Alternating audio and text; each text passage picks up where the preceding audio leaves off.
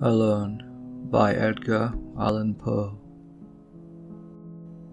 From childhood's hour I have not been as others were.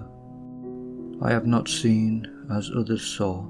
I could not bring my passions from a common spring. From the same source I have not taken my sorrow. I could not awaken my heart to joy at the same tone. And all I loved alone.